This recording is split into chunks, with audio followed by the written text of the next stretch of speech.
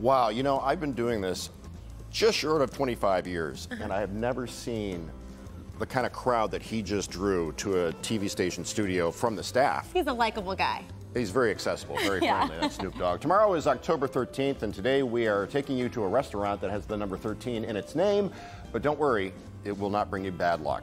In fact, this restaurant seems to be good luck for downtown Pontiac, as it is drawing people in with their delicious house-made beer and food. Michelle Oliver takes us to Dine in the D at Fillmore 13 Brewery. At Fillmore 13 Brewery, you may come for the beer, but you'll stay for the food.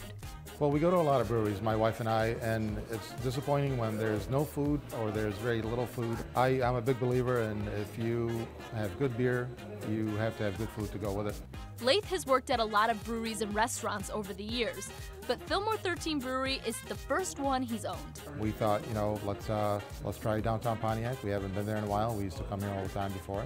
And we came by, we looked at this building, it was for lease, and we fell in love with it. 1920s building with a lot of character, and that was kind of our deciding factor.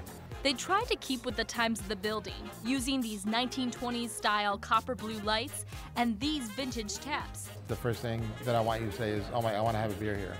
What a great fit here. And we made it happen. The floor is not even, nothing was leveled. It was very challenging to work and put together. But we wanted the brewery to be visible, and we accomplished that. You know, we just love the structure of it. In terms of food, they have sandwiches, pizzas, and finger food. Well, we thought, what goes good with beer? And here we are. We kept it simple. We use the beer in the food. We have it in our beer batter. And, we cook our slow roasted turkey with a pitcher or two of beer. We do the same thing with our pulled pork, and obviously the beer cheese as well. But this place is first and foremost a brewery. So let's make some beer. Now, the whole beer making process can take over 9 hours. They start by pouring malted barley into this vat and soak it in hot water to release the sugars. This is our mash. As I'm collecting the liquid off the bottom, I'm also adding water on top. It's essentially just rinsing extra sugar out, so that we can collect all of that. We want every little bit of that we can get. So you need that much sugar, so that much yeast eats it and it becomes that alcohol. Exactly right.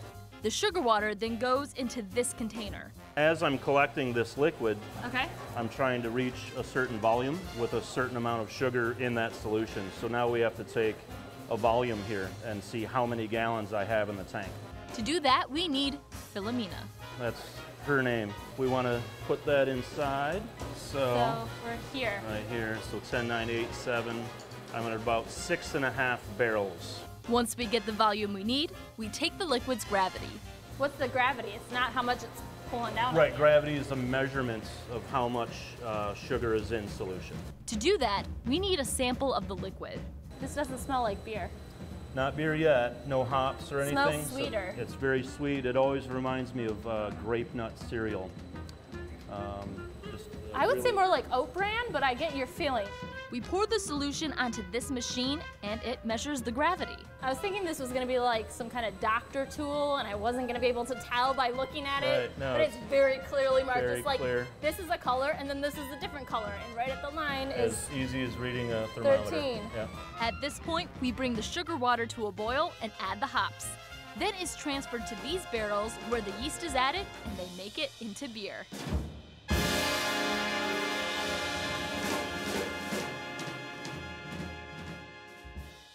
Yum! Looks really good. Yeah. All right, well, joining us today is Laith Romaya. He's the owner of Fillmore 13 Brewery. So tell us about your wonderful spread that you brought here today. Well, we brought a few things that we didn't bring last time. So we can start with our charcuterie board. Calabrese, hot capicola, you have Mediterranean olives there, a little bit of everything. Great plate to share. Then we have our Reuben egg rolls, which we make from scratch every day. We can't keep those in stock. Looks like you got Very some popular. really good comfort food. Yeah, you know, it's we use good quality ingredients and the different shows. And So what do we have here? so this is our mozzarella bread. Okay. Great appetizer to start with. We have one of our popular sandwiches, the Dagwood, full of good stuff. Hot capicola, shaved ham, provolone. very popular.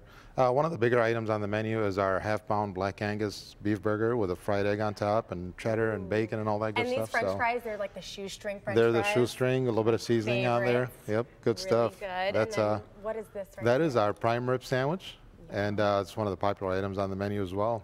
Slow roasted, shaved prime rib. Can't go wrong with it.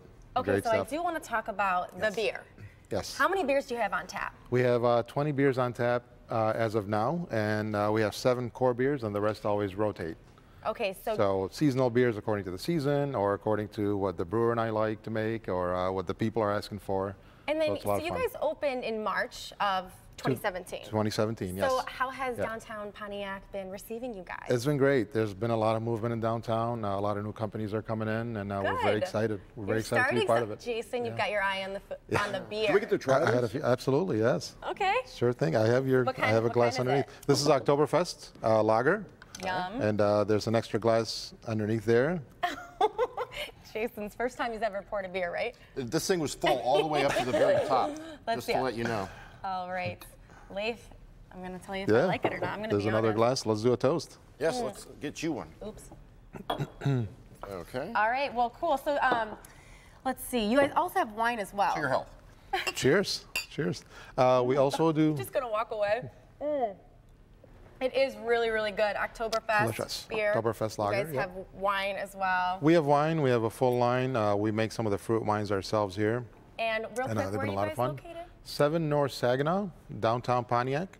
Okay. Right in the heart of downtown. Come on out and see us. Yeah, absolutely. We're also doing some packaging as well, thanks to Flagstar Bank. Oh, great. Making it possible. We teamed up with Powers Distributing, and we're in 15 to 20 establishments right now. So get there or get to us. We'd love to see you. All right, thank you. Cheers. Cheers. Absolutely. Also, if you want to try out Fillmore 13 Brewery, we are giving away 5 $25 gift cards for your chance to win. All you need to do is go to the Live in the D Facebook page or the contest rules at clickondetroit.com. And we also want to invite you to join our Dine in the D group on Facebook. You can see all the places we cover, get suggestions on places to eat out, and share your favorite meals from local eateries. If you love food, we'd love to have you be part of our group.